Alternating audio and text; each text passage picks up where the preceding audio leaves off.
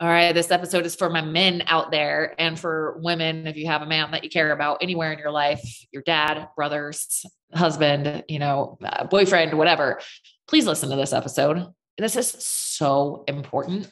With women, we hear about like hormone replacement therapy is kind of like a normal thing people talk about, or having your hormones off. We don't talk about it with men that much. It's just like, oh, you just take testosterone if you want to get jacked and that's it. No, like there's so much more to it. So today's guest is about as educated as you can get on the subject. His name is Dr. Judson Brandeis. He's an award-winning urologist and sexual medicine expert. He's a clinical researcher, physician educator, and a caring clinician and surgeon. He's a graduate of Brown University and Vanderbilt University School of Medicine with urologic surgery residency at UCLA and a postdoc fellowship at Harvard. Okay. And he has 25 years of experience as a board certified urologist. He is awesome. We get into everything with hormones with guys, like how it really works with testosterone and anabolic steroids and what the difference is and what happens inside your body and all of those details. We get into, building muscle for men as they age and, how that's all impacted on a hormonal level. It's so informative. We talk about his book, The 21st Century Man. If you're not watching on YouTube and you're just listening, this thing is like textbook level. It is so, but it's textbook. What I mean by that is how big it is. It's huge, but it's definitely not like reading a textbook. It's just like straight to the point. Here's all the information you need from all of these incredible, like world-class doctors that he's friends with from all of that education. These are like the game changers in the industry. He put them all together for men's health. So really cool. We'll link that up. It's the 21st Century Man, all written out. .com is the link for that. You can also find Dr. Brandeis on Instagram. It's Judson Brandeis. So it's DEISMD, right? So that's EEIS at the end, BrandeisMD, if you guys want to follow him on social. He gives so many resources, so much education. So we're going to go ahead and get in. Here is Dr. Judson Brandeis. Okay, everyone, before we dive in, I got to tell you about my new favorite partnership, and this is with F2 Meals. This is through my friend Drew Manning, Fit to Fat to Fit, if any of you know who that is. Drew let me know that he had started a new meal prep company, and this is something I get asked about all the time. But to be honest with you, I've been a little hesitant to ever really recommend a meal prep company for two reasons. One, the food gets monotonous and it doesn't taste that good. And I just don't feel good about recommending it. And the other thing is food quality, right? So that is why I was so excited, because Drew's stuff, it's like, I know it's going to have, coconut oil or avocado oil or olive oil instead of crappy stuff. Right. And on top of it, when he sent me some to try, I was like, my reaction was like, holy crap. They are so good. That's the thing, is they taste so good. These are keto meals, but even if you're not keto, I've been eating them like crazy, even though I'm not keto, because it's doing all the hard stuff. It's all the vegetables and meats and all the things that I don't want to feel, I don't feel like making.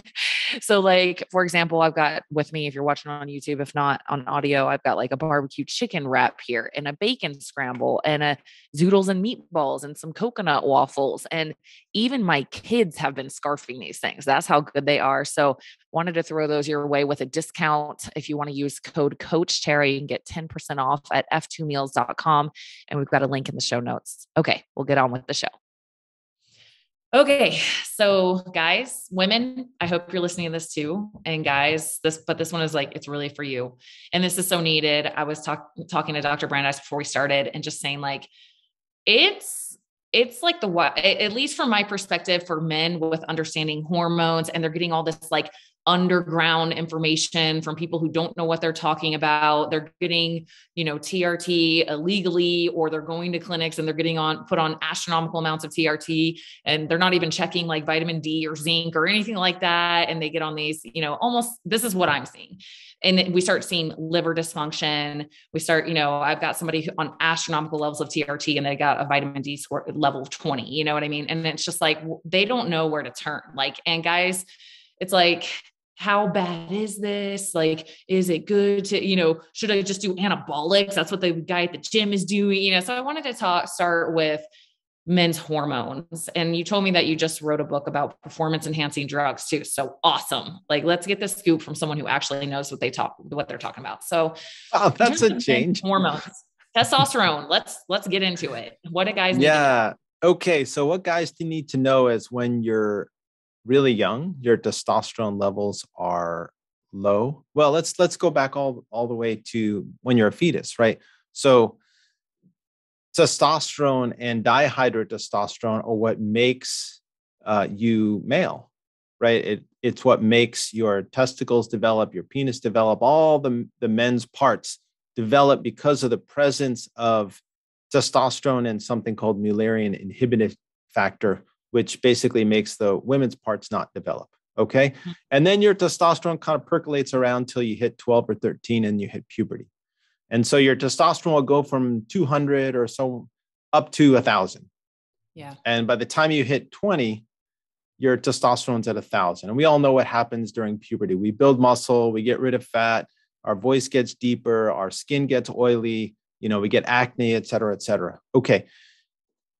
Your testosterone peaks at the age of 20, and every year after that, it'll go down 1 or 2%. Okay, so by the time I see a lot of my patients who are in their 60s or 70s or 80s, their testosterone is 200, 300, 400. Now, it's all over the place, right? But to a certain extent, that's where it is. Now, the thing is, we live lifestyles that make our testosterone lower, right? So you see all these studies in the news. The average guy's testosterone is 30% lower than it was 20 or 30 years ago. Okay. So the question is, why is that? Okay. Yeah. First of all, hunters had the highest testosterone, right? So if you're out on the plains killing buffalo with your bare hands, your testosterone's got to be really, really high. Okay. Yeah. Farmers work hard, right? But they're not killing buffalo. So their testosterone levels are lower, but they're still pretty high because, farming is intense work. Now, if you sit behind a desk typing on a computer all day, or you sit with a laptop on your crotch all day, your testosterone is going to be lower. And the reason it's going to be lower is your body is smart. Like, why would your body make a lot of testosterone if you're not killing buffaloes all day? Your body doesn't waste energy. And so that's why testosterone levels are lower.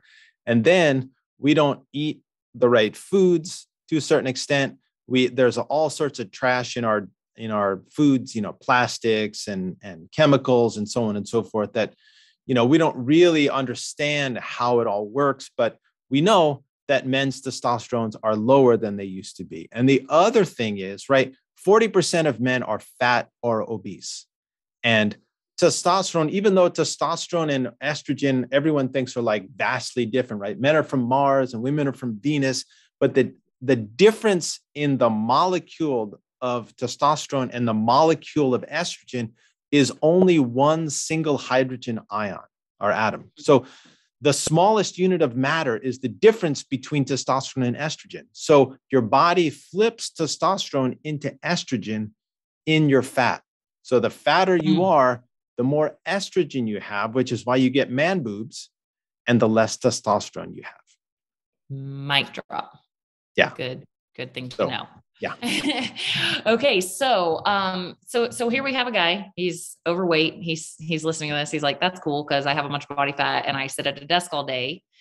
And what I see the trajectory that guys go is like, if they're trying to make changes, they're going to start lifting, right? They're going to start lifting. And what I see happen very often is they either hire some coach who used to be a bodybuilder that's now giving bodybuilder prescriptions to some married 35-year-old guy with 2 kids, and it's like, hey, and you should get on testosterone. And what I'm seeing is like, they're being pushed above 1,000 on their TRT. Right. And I'm like, I don't know if you really need to be that high. So like, if somebody's listening to this, you know what I mean? Like, what do you recommend starting with for someone who maybe they find out their testosterone's like 250, 300, what do you recommend the path for them? Yeah. So, it's a little bit all over the place. But the thing is, the bodybuilding community, right? They're competing against other bodybuilders. So there's natural bodybuilders and there's regular bodybuilders. So take football players, right? If you're a football player and your natural testosterone, because you're 22 years old, it's 1,000, and you're competing against other guys that are 1,000, right? But you can get signed by the NFL and make $5 or $10 million a year. if you take performance enhancing drugs, build a lot of muscle because it works, I mean, there's no question it works, right? So then you have to make a decision. Should I take anabolic steroids? And what anabolic means is muscle growing. What catabolic means is muscle wasting. So anabolic steroids, so steroid hormones are just hormones that are derived from cholesterol. So cholesterol is the base molecule. And I don't want to turn this into a biochemistry lecture, but people have to, people have to understand like the basics, right? Yeah. And if you go to BrandeisMD, BrandeisMD, go to media and then go to ebooks. I wrote 3 ebooks. One is on just regular old testosterone. One is performance enhancing drugs. And then the other one I'm going to post really soon is the different levels that you can expect from the different testosterone preparations, which is really interesting because I don't think anyone's ever put that out before. No, that's super helpful. Yeah. Okay. So if you're a football player and you stand to make millions of dollars by boosting muscle, then, that's your decision. I don't judge people based on their decisions. Totally. But in order for you to get an advantage over the other 22-year-olds whose testosterone's at 1,000, you got to get to 2,000 or 2,500, right? Okay. So when you do that, there's something called a negative feedback loop. So what happens is your brain tells your pituitary, which is right here, to make something called LH. And LH goes down to the testicle and tells your testicle to make testosterone. Okay. It also produces something called FSH, follicle stimulating hormone, which tells your testicles to make sperm. Okay. Now there's a negative feedback loop. And what that means is that it's kind of like a temperature sensor in a HVAC, right? In a central heat and air. When you reach a certain level of testosterone, the system clicks off. Okay. But if you're taking a lot of testosterone from the outside, the system will turn off. Okay. And so if it turns off for a week or a month, no big deal. But if it turns off for a long time, right? If you're not educated about this stuff and you're on high levels of anabolic steroids for a long time, guess what? Your testicle shrinks and it doesn't produce sperm anymore. So guess what? You're infertile. So I had a patient, he was an all-pro defensive guy from the Oakland Raiders, played football at a high level for a long time. The guy was massive, 350 pounds. I did his vasectomy. His testicles were that big, the size of peas, right? Yeah.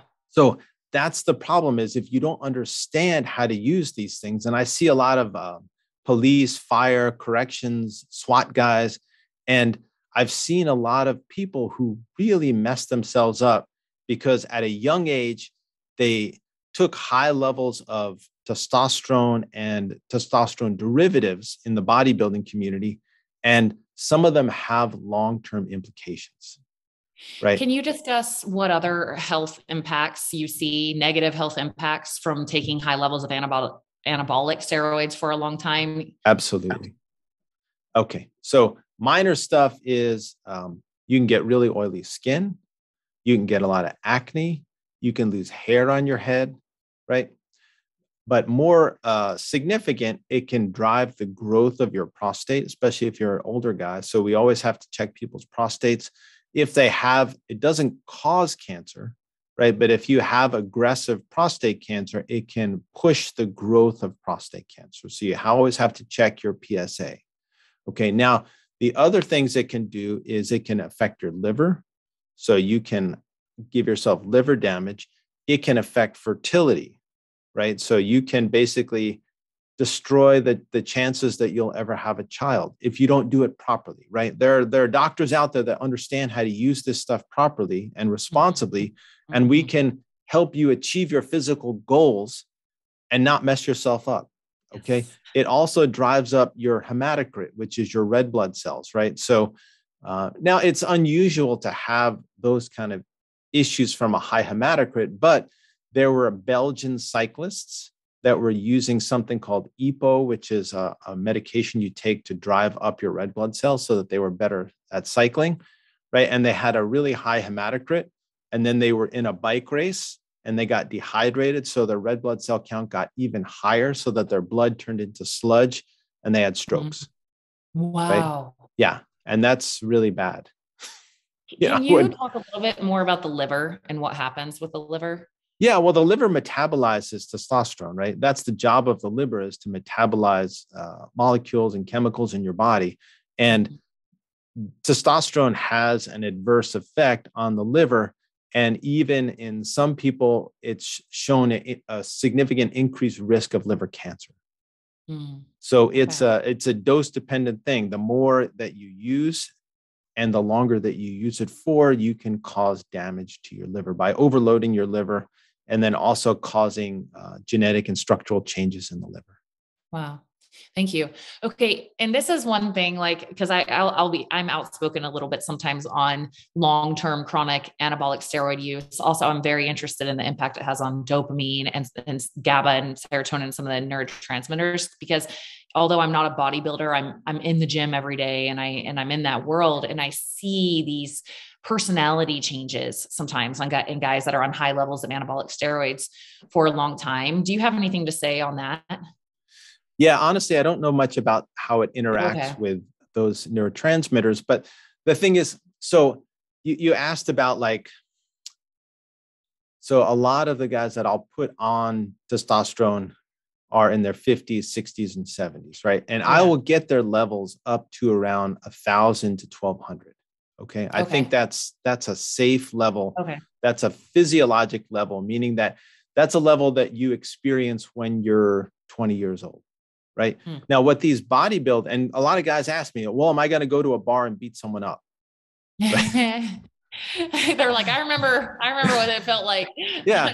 But the thing is that that's not going to happen. It's the guys that do that are the 20-year-old guys that are getting levels at 2,000, 2,500. I've had guys come in at levels of 3,300. Wow. Right? Wow. Because they're taking testosterone cypionate, they're taking 500 or 600 milligrams and they're injecting it. Right. Well, and that's to me, that's crazy. And what I see, the impact on sex drive, right? Sex drive and aggression when it goes at super high levels, like what I see, I mean, just being blunt, like I see guys that they almost feel like they've become sex addicts, right? They're kind of creepy at the gym. I'm not going to lie. Like you can kind of tell, and they're just very forward sexually. It's kind of like this, can't get enough. I'm, talking to all the chicks and I'm kind of aggressive in my personality. Do you see that in guys that I don't see that in my patient population, because I won't let my, you're not, I won't, I don't do too much working with the bodybuilding community. It's much more the police and the fire. And the thing is, the problem is there are very few physicians that are willing to do what I'm doing, which is to educate and because anabolic steroids really got a bad name because of a lot of folks that are using them irresponsibly. Yeah. But see, I have a bunch of guys on SWAT teams, right? And a number of them mess themselves up from taking anabolic steroids at a younger age, and so they're running around with testosterones of 300 or 400. Right. Okay, they're chasing guys with testosterones of 1,000. That are amped up on methamphetamines, right? And honestly, it's a very dangerous situation. Totally. When you're testosterone 300 or 400, and you got to take down, a guy that's, full on testosterone and amped up on stimulants. That's it's life or death situation. It's not like bodybuilding. Like this guy's, bigger than me. Or football, this guy can run faster or hit harder than me. Like these guys are shooting guns and taking down really bad guys who can be stronger than them. And so it's really important. But the thing is, I get them to 1,000 or 1,100, 1,200, 1,300. I get them to that level, but I'm not going to push them to 2,000 or 2,500 or 3,000. That's to me, that's nuts. Yeah. Well, and you're monitoring their internal health as Absolutely. well, which We is, monitor their fertility. We monitor their hematocrit. We monitor their estrogen levels, right? So Mhm. you got, a guy in the gym knocking back 500 milligrams of testosterone cypionate every week. And, his testosterone levels sky high. But, now he's going to start growing man boobs and start buying see, Bette Midler records because his estrogen's 150. yeah, can you talk about that? I see that all the time. And it is generally from the guys that, they don't, whoever got them on testosterone doesn't know what they're doing. And we see these super high estrogen levels with it. So I asked one of my patients, this was my like epiphany moment. Okay. Mm-hmm. I'm asking this guy, and this is my guy that got 3,300. And he was just doing like, kind of, sorry for the term, but kind of meathead bodybuilding, right? He wasn't Yeah, competing. right. He was just like, in the Just want to gym, be where big. you just want to Right. be big, right? Yeah. And I'm like, well, who'd you get this stuff from? And he's like, well, the doctors won't get it for you. So there's this guy in the gym, Big Mike. Yes, exactly. Big Mike got it for me. And Big Mike knows a lot about the stuff. And Yes, so everybody knows a Big Mike. I'm like, do I want these people to get their stuff from Big Mike? Right. Or do they want to get it from me? Right. Because I got Right. all these fancy Ivy League diplomas up on the wall and I know a lot of stuff. And I've been researching this stuff for a long time. And so that was sort of my epiphany moment. And I said, I really want to help these people so that they Mhm. don't mess themselves up. Well, and I appreciate your approach of like, hey, bro, I will get your levels high and we'll make sure stuff is optimized. You're not Yeah. listening to that Miller records, right? Yeah, Like, we don't want the bro science. We want the real science. yeah, I think that's the reason some guys go to the big mics out there is because they're like, well, a doctor's not going to like give me enough. Like I got to do whatever big Mike's doing, and it's like, well, when your estrogen's through the roof and your liver is going to crap and eventually you're shutting off all this stuff, like you're not going to thrive, So it's nice to know that there's doctors out there that are like, hey, we're open to this stuff. We want to help you optimize and like actually optimize. And that brings me to another point is sometimes when I talk about long-term chronic anabolic steroid use, I'll have guys that are like in their 40s and they think I'm talking about just plain old testosterone replacement therapy. And I'm like, oh, no, I didn't mean, no, if your test is low and like you're lifting weights, you're eating healthy, you're doing everything that you can, and your test is low, by all means, like I'm super support. It's just like a woman who's postmenopausal. I'm like, yeah, I'm going to get on hormone replacement therapy after menopause. You better believe it. I'm fully planning on that, So can you talk about the difference there? It's not just performance enhancing. What if we have a 45-year-old dad who, Oh he yeah. eats pretty, he lifts weights, but he just has low tests and doesn't know why. Can you talk about the difference there? Yeah. So, so first of all, there's kind of low and there's kind of mildly low, right? So if you're mildly low and you don't want to go on full on testosterone replacement because it is to a certain extent all or none. Right. And once you get on, your Right. body's not going to produce more. It's going to continue to produce less. So I actually have a supplement called Support, which is available at affirmscience.com. And what Support is DHEA. So DHEA is a testosterone precursor. Your body uses DHEA to make testosterone. And in men with low testosterone, DHEA has been shown to improve testosterone levels about 14, 15%. Okay. It also has DIM. DIM is a natural substance. It's in cruciferous vegetables like broccoli and cauliflower, and it blocks aromatization, right? Well, what aromatization is conversion of testosterone into estrogen. So it naturally blocks aromatization, right? Because the knock on taking DHEA is, well, okay, now it increases testosterone, but it also increases estrogen. But if you can block the aromatization, then you don't get as much estrogen. And it's got some Tongkat Ali and some ashwagandha, which are two botanicals that have been shown to improve testosterone. So we'll get, it's a Indian herbal. And I use it for cortisol management, but I didn't know that it also had an impact on. Yeah. Well, I mean, cortisol is basically a steroid hormone, right? Yeah. So there are basically 5 classes of steroid hormones, and one of them is cortisol. Okay. Awesome. And, okay. Yeah. We'll link that up as well. Yeah. And so, for a guy that's 350, it can get you to 425. If the guy's 400, it can get you to, 470 or something like that. And that might make a difference. Okay. But then for a guy that really is 250, 300, and also I treat anyway, patients. I don't just treat numbers. So if someone's got a testosterone of 200, but they're feeling great and they're, sexually active and they're building muscle and they're getting rid of fat, I don't do anything. So, great, have a nice life. But right. If they're 400 or 450, and that's the other thing is you have to figure out, is it really testosterone? This is the problem with all these online testosterone shops is you're not going to a doctor. You're going to someone who pushes a button that's going to send you testosterone, right? But think about it this way. If you have sleep apnea, right, and you're not hitting REM sleep and you're not getting enough sleep, you're going to be tired. You're going to be low energy, low motivation. You're going to start putting on fat. You're going to lose muscle. You're going to have low libido. Guess what? Someone's going to say, oh, you got low testosterone. But guess what? No, you have sleep apnea. And if someone treats you with testosterone and you have sleep apnea, it's not going to work. Right? Or if you're eating a horrible diet, or if you're under chronic stress, it can have the same situation. So you have to basically rule out, or thyroid, right? If you don't check a thyroid level and someone's hypothyroid, they're going to be sluggish. They're going to put weight on. They're going to lose muscle. You're not going to sleep well. Guess what? You put them on testosterone. You didn't do them a favor. In fact, you made it worse.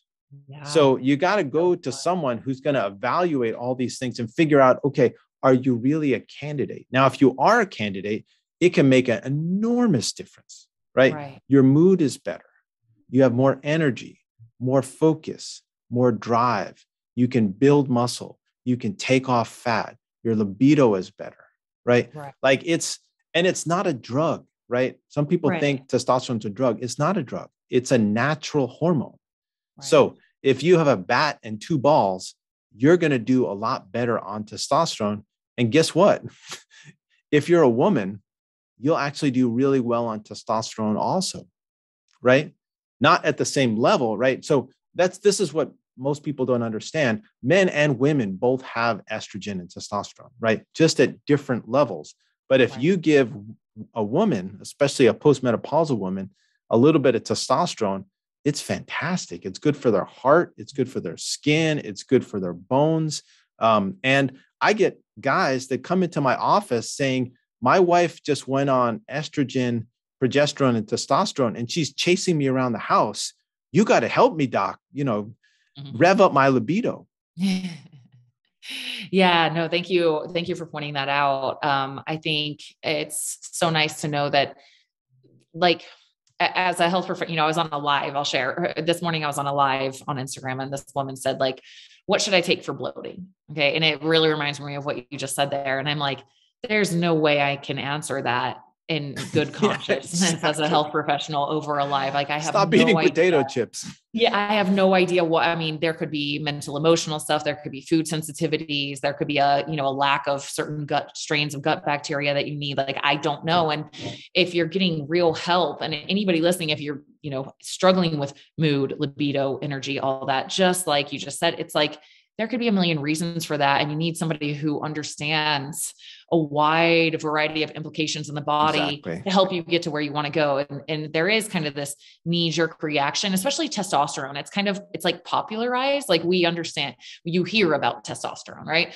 Progesterone, not really popularized, right? People aren't like, oh, I need to get on progesterone, where they might actually really need, you know what I mean? But like, we jump to conclusions with testosterone because, like, men have kind of labeled it as like, that makes me a man.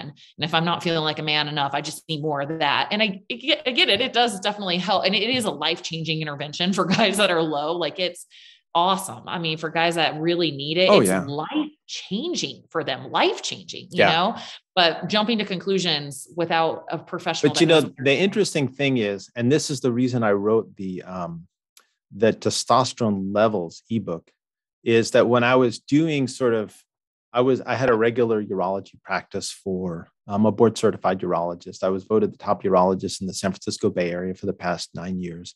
But when I had a regular urology practice, I would be like, let's get your testosterone into the quote normal range.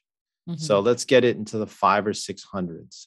And that's what all of the commercial preparations will do. So creams like androgel or gels or androgel, androderm. Sorry, there's so many of them out there. It's hard to keep them all. Androderm, right?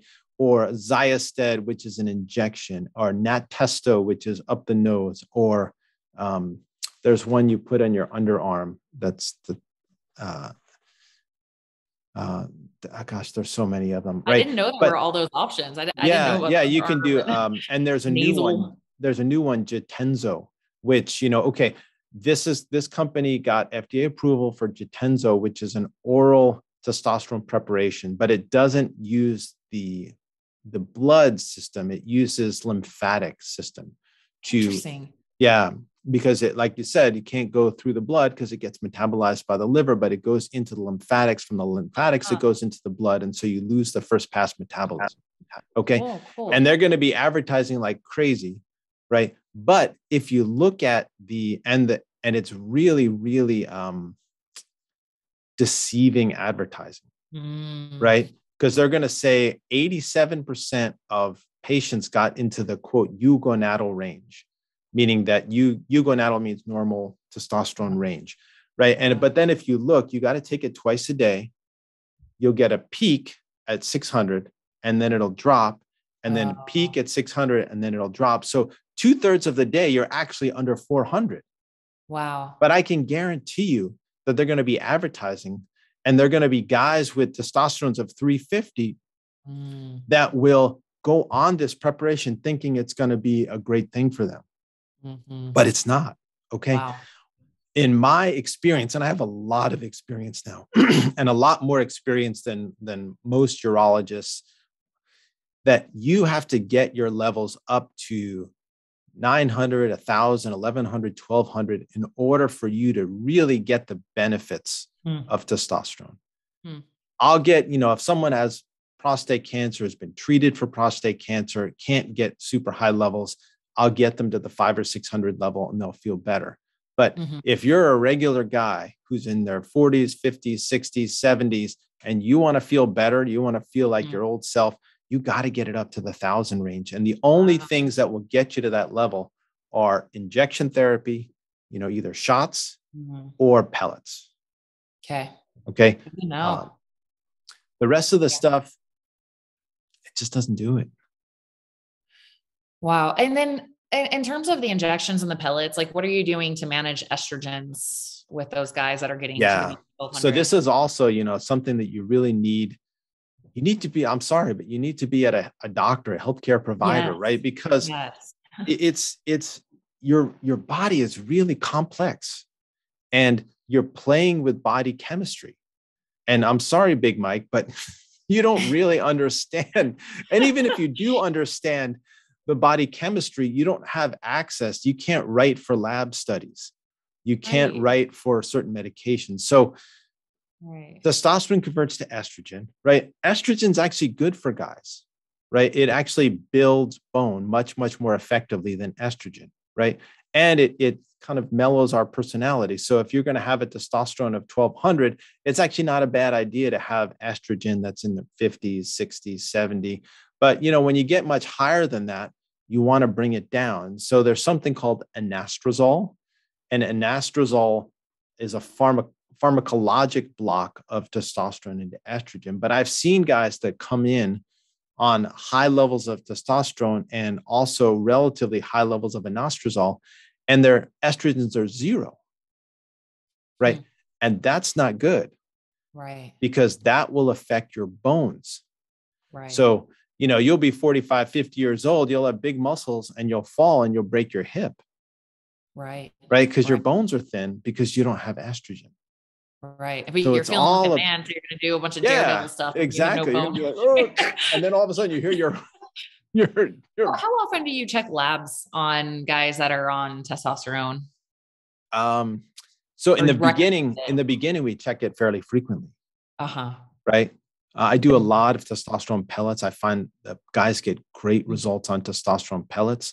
But in the beginning, we check it fairly frequently, monthly or every 3 months. Yeah. Yeah. And then you should certainly check it at least once a year. And you need to check a PSA, you need to check testosterone levels, you need to check estrogen, you need to check liver function tests, hematocrit, a bunch of stuff, at least once a year. And then more based on, who the patient is. Right. What's going on with them. Right. Exactly. And so it has to be done in a really well-managed, controlled situation. Otherwise you can really mess someone up. Yep. I appreciate that commitment to excellence, because it's not everywhere. I would say, I'm sure you can vouch for this. Like, I have seen male clients who have gone to hormone doctors that I told you before the show, like one of my recent clients, like they were asking him how much he wanted instead of making recommendations. And I was like, okay, well, go somewhere else. I started like messaging, it's, colleagues. And unfortunately it makes money for some people, and it's a push the button kind of thing. And it's an access kind of thing. The other thing is, one of the reasons I like pellets, well, there are a couple of reasons I like pellets. One is that it's a natural testosterone, right? So it's actually the real testosterone molecule, whereas the injection testosterone is either testosterone cypionate or testosterone ethynate. So it's a synthetic lab-derived version of testosterone.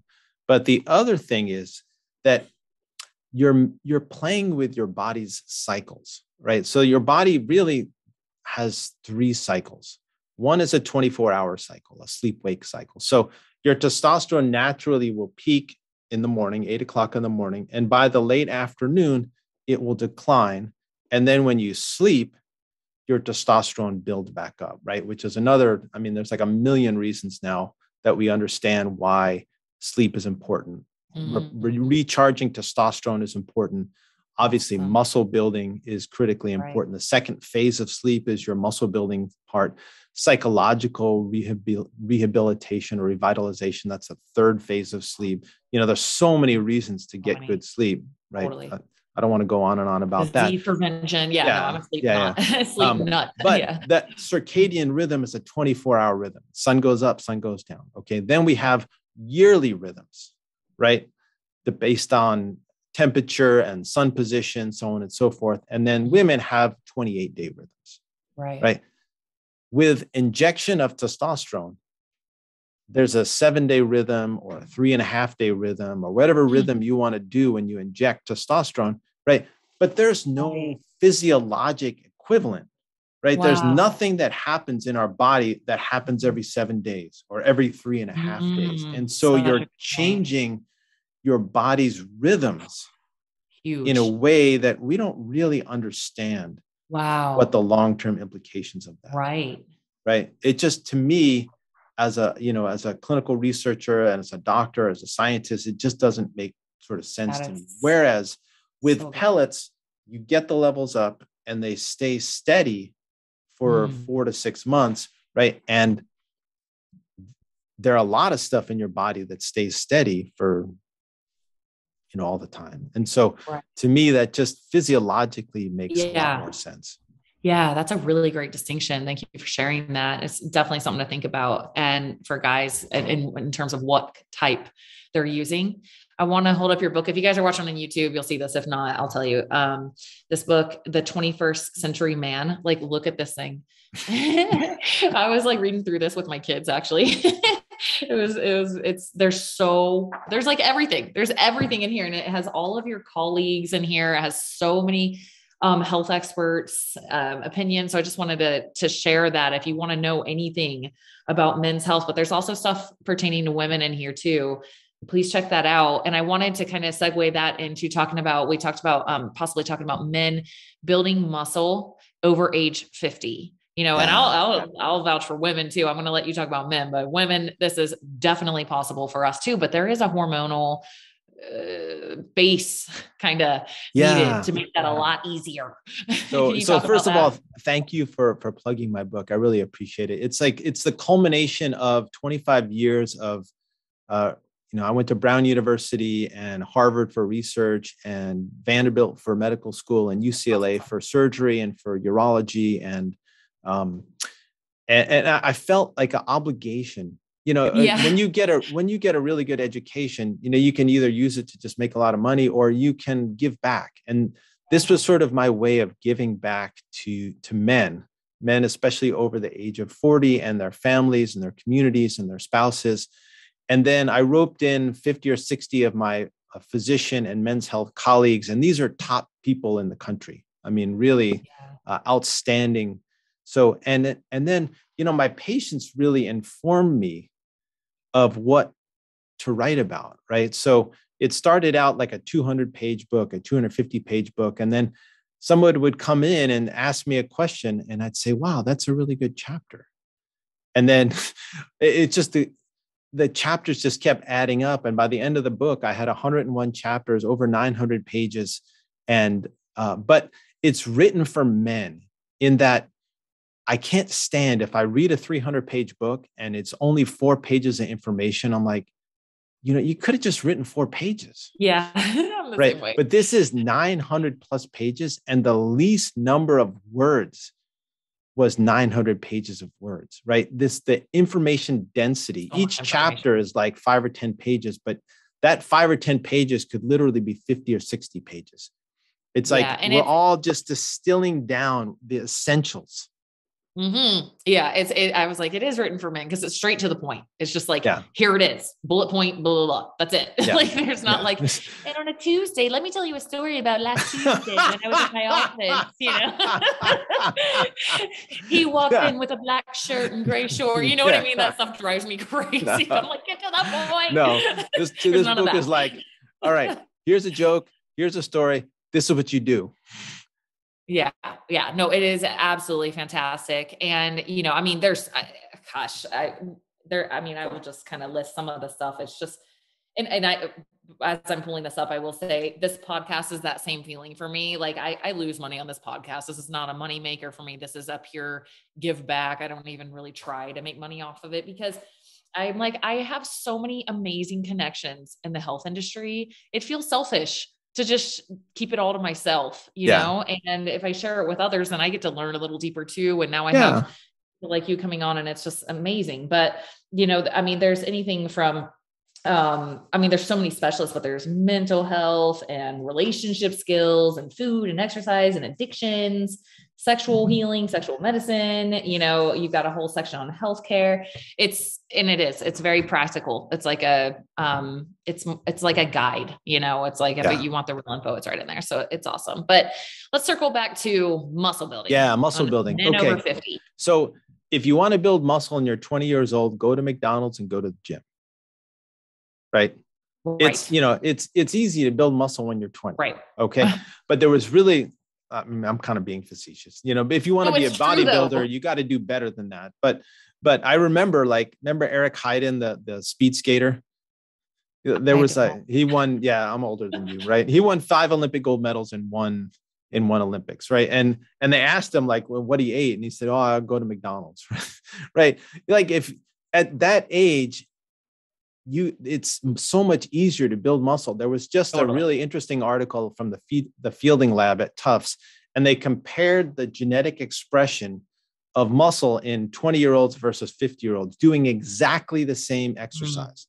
And what they found is there was 3 times the gene expression in 20-year-olds versus 50-year-olds, meaning that as a 55-year-old, I have to work 3 times harder than my 16-year-old son to build the same amount of muscle, right? And that's just the way it is. That's why you go to an expert like yourself when you're my age to teach you how to build muscle better, because you got to work 3 times harder and you got to work smarter, right? The other thing is your tendons and ligaments are desiccated. They're dried up, right? So every day you got to stretch. I tell all of my patients, every morning when you wake up, 15 minutes of stretching, flexibility, right? I have a little exercise video that I made, which is kind of like silly, but it's just the stuff that I do.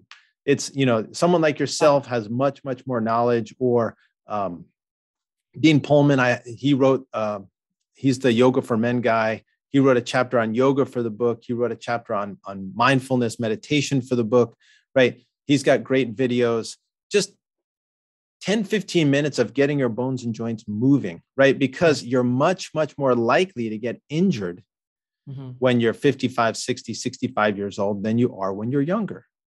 And there's a physiologic reason for that. It's not just you. It's the way our biology changes. And that's the thing you understand about the aging process. It's a change in the biology. Yeah.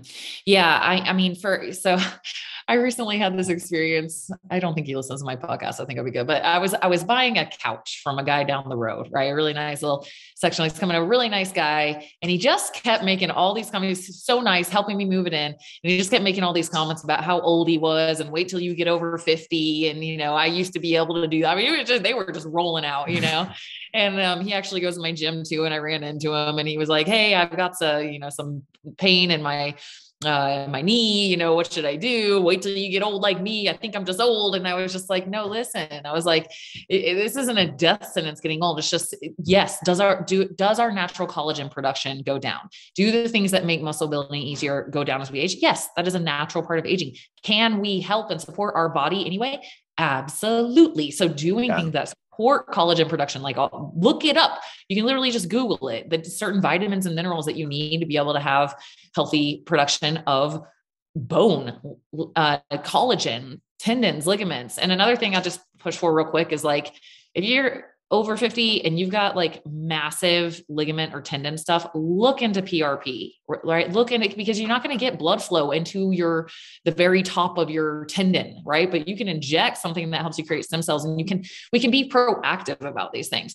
Eat enough amino acids that it's easier to build muscle. You're not eating any proteins, well, you're absolutely. You bring up so many good, honestly, you bring up so many good points. So first of all, PRP is amazing. Yeah. Charles Runnels, the guy that invented the P shot, the O shot, and the vampire facelift, wrote the PRP chapter in the book. Really? Yeah. It's an amazing chapter. That's what I'm telling you. There's like an all-star cast. Gary Donovitz, the founder and chairman of BioT, the biggest testosterone company in the United States, wrote the chapter on testosterone. Awesome. It's just like, there's an amazing chapter on stem cells, the best chapter I think I've ever read on stem cells, that explains it in a way that lay people can actually understand stem cells, because, there's people ripping people off all around the country, giving them quote stem cells. So you got to understand what you're purchasing. You got to understand what it's all about. But you bring up so many great points about bones and joints and collagen. There's something called sarcopenia of aging, right? Sarcopenia just means you lose muscle. And one of the first slides I put up for all of my patients is the world record for the 100-yard freestyle in swimming, right? And it's just from 20 to 60, the world record is pretty flat, right? I mean, the 60-year-old obviously is swimming slower than the best 20-year-old, but 60-year-olds are pretty darn fast.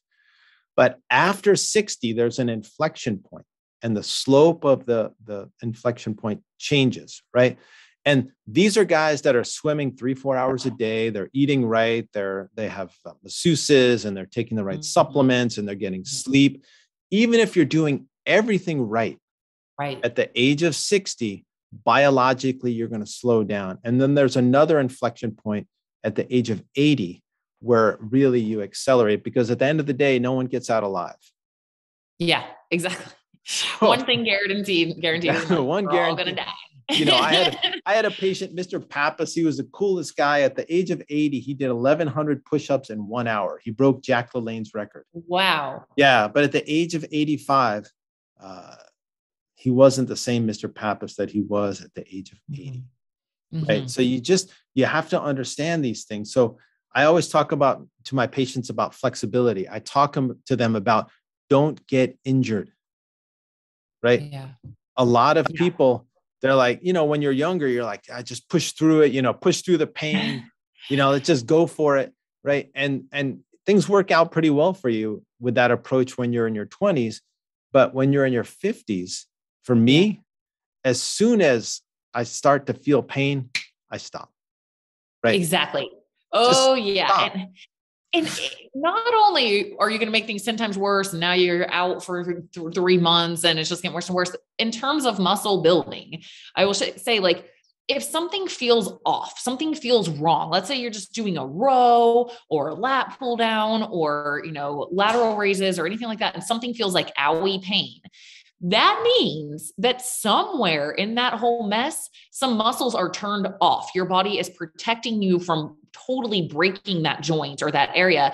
And so your muscles are turned off. So if you're injured, you're still just trying to push through it and be a man or whatever. I see this all the time with men, especially older men with the bench press, right? It's like some symbol of manhood for them or something. And they have like the tightest pec minor, the tightest, all the front, it's going in their front delts all the time. And they're just a hair away from ripping their biceps tendon or their pec. And they just keep going through it and they keep rubbing it and they're like, ow. And then they just keep doing it. And I'm like looking at them like, you are literally being so stupid right now. Like you're just minimizing any results that you can get because clearly something's not working. So it's like, go in to a chiropractor or massage therapist and get that work done. You can work glutes for a little while or whatever is working well for you. This is what I call the Peloton effect. And it's really interesting, right? All these people that bought these Peloton bikes during COVID, right? They improved their cardiovascular fitness. That was one good thing, but they didn't build muscle, right? And the reason they didn't build muscle is most people don't understand how you build muscle, right? Stressing a muscle does not build muscle, right? Stressing a muscle tears down muscle. It puts micro tears into the muscle. The way you build muscle is you rest and you eat protein and you take a nitric oxide booster and you take creatine and you wait and you sleep definitely. And you wait long enough for that muscle to heal. So for example, if you're 20, that may be 24 hours, 36 hours. If you're 55, that's going to be 72 hours. So I put my patients, and I'm not an expert at this like you are, but I was a triathlete when I was younger and I ran track and cross country in college. So I know enough about this stuff. Right. And so I put them on ABC: ambulate, bike, circuit train. Love it. Right? Yeah. So the first day you do something on your feet, whether it's walking, running, treadmill, Stairmaster. And you can, if you're a rower, you can substitute that, or a swimmer, you can substitute that, but something to build cardiovascular fitness. Yeah. The next day you cycle, right? Get on an exercise bike, right? And then the next day you do circuit training, right? You get 5 or 6 or 7 or 8 exercises and you do it in rapid succession. So you get some cardio, but you also get muscle building. And when you're my age, it's high reps, low weight, right? Because the low reps, high weight is going to injure something. And when you injure something, your blood flow is less at my age and you're not going to heal it as quickly. So you have to be really smart. You have to understand it's a 72-hour cycle for that muscle that you stressed to recover. And if you stress it again in that window, one, you're not going to build the muscle. And second of all, you're much more likely to damage the muscle. Yeah. Yeah. I love your talk about the 72-hour window, because sometimes I'll get men, they're, over 50 or pushing 50, and they're in this, we call it chronic cardio. It's a Mark Sisson phrase that we use in our end of the industry a lot. And I just want to run triathlons and I just want to go, go, go, go, go, go, go. I want to do all this endurance stuff. And I see testosterone levels low in these men often. And, maybe it wasn't for all that, but it's like, you've got like, I'm kind of mean cause I'm like, I need you to listen. I need you to rest. You can only do one run day, one bike day, and one swim day. That's it.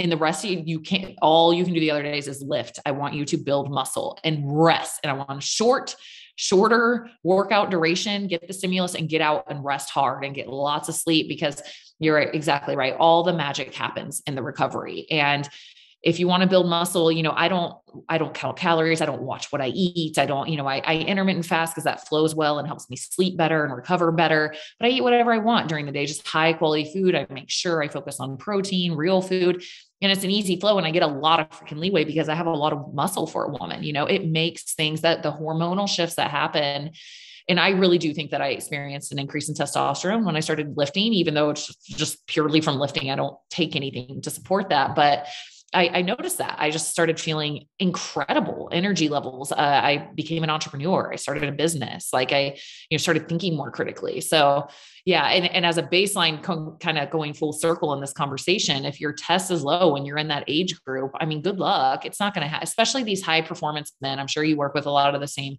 kind of people. They're these high performers. They have Uber, they got like multiple 6-7 figure businesses. They got their hand in all these, they're traveling all the time. They got families. They're just life stress is through the freaking roof, even though they don't feel stressed because they're so used to it. It's a lot on the body. It is a lot of pressure on the body and the mind all day long. And on top of it, you're just adding all this like cardio, long endurance stuff. It's just like stress mania. So for those guys, it's well, the chronic stress people. Yeah. It's really interesting. The chronic stress guys, they get GI problems. They get sexual problems. Yep. They have high blood pressure. Yep. Right. And I see a lot of them and I try to explain to them, right? Chronic stress is bad for all of those things. You have to think about it in terms of Mother Nature, of evolution, right? Stress is being chased by a bear. Yeah. Right? What happens when you're chased by a bear? Your blood flow goes to your muscles, to your brain, to your eyes, to your heart, right? That's where you're shunting blood. And there's two real classes of stress hormones. There's the adrenaline, that's the acute stress hormone.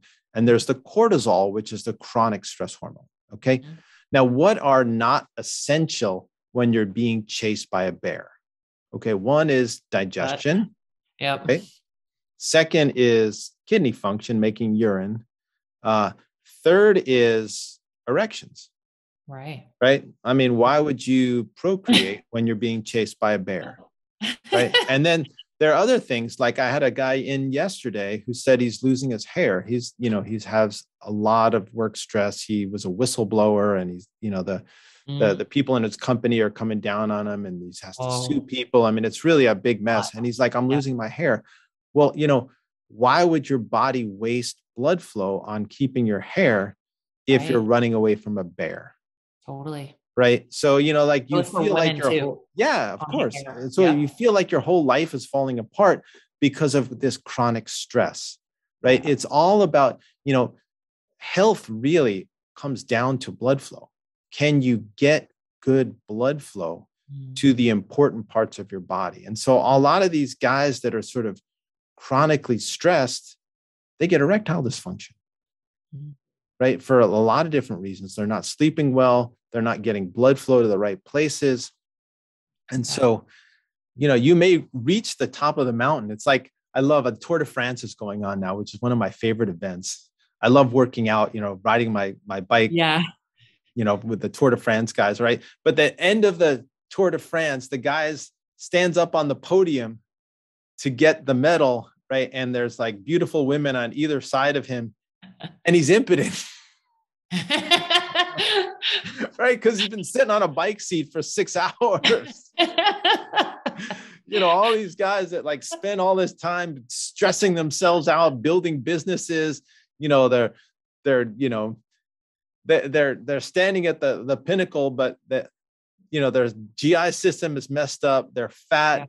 They can't build muscle. They're impotent and their family left them because, they spend too much time at work. So, what are you really actually achieving by living that life of chronic stress?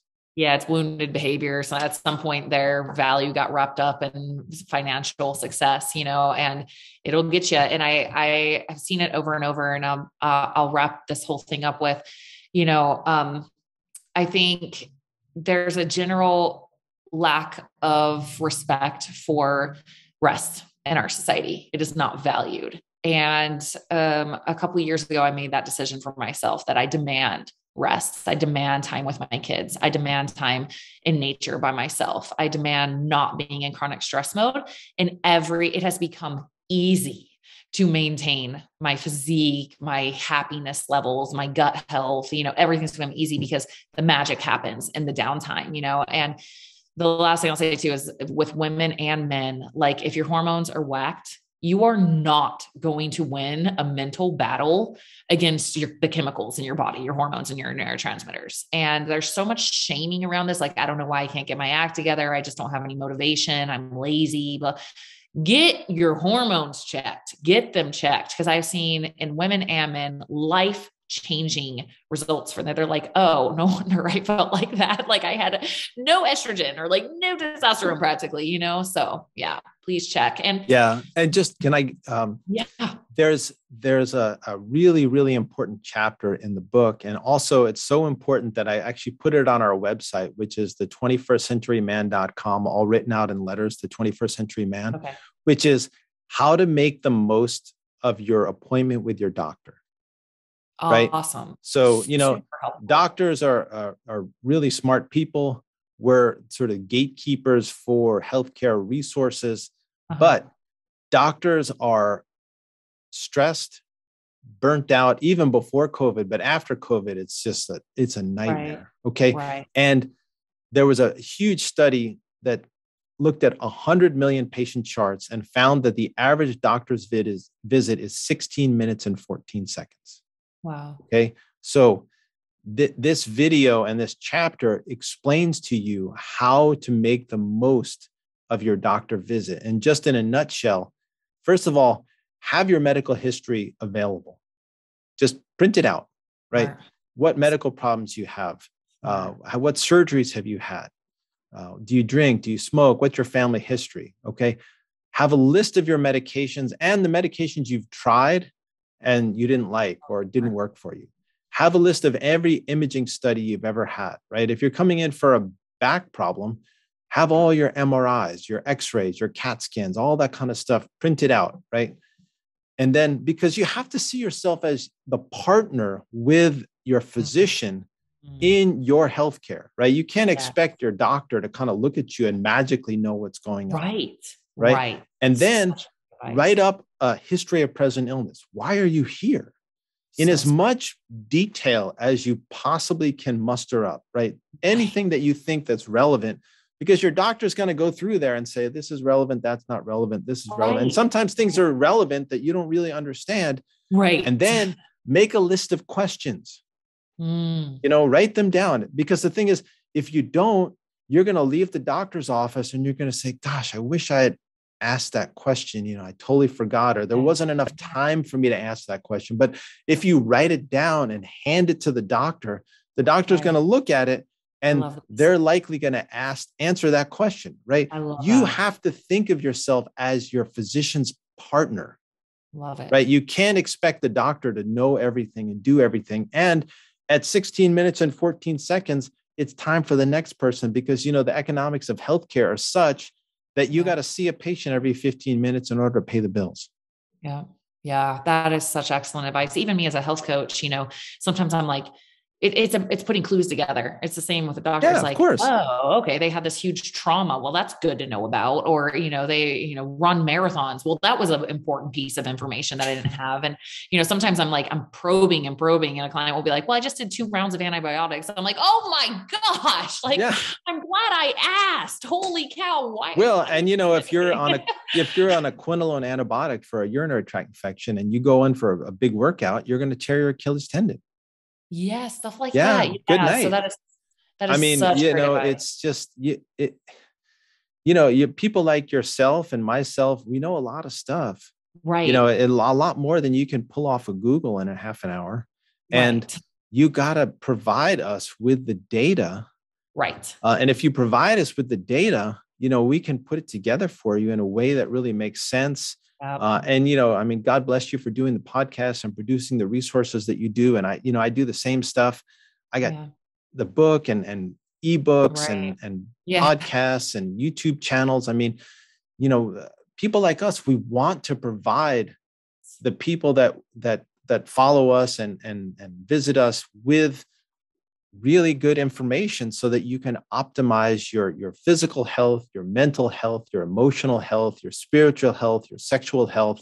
That's what the 21st Century Man is all about, is optimizing every aspect of your health so you can live really a full, happy life. Yeah. Cause they're all intertwined. They all play off of Yeah, each other. So. absolutely. Yeah. Well, Dr. Brandeis, thank you so much for doing Oh, what you're doing. my I know it's a pleasure. labor of Tara. love, and I appreciate you coming and sharing all your expertise with us today, for creating this book. And it takes a village. Everybody has a different perspective. And I love that you did that with this book. You didn't just, I know everything and I'm going to write about everything. You're like, well, let me just get the best experts I know and let's just collab. So people get the best of the best in all these different areas. So it's awesome. We will link that up. We'll link out your website and the other things that we mentioned today. But again, thank you. Thank you for Awesome. Well, spreading thanks for the having me information. on, and thank you for everything that you do.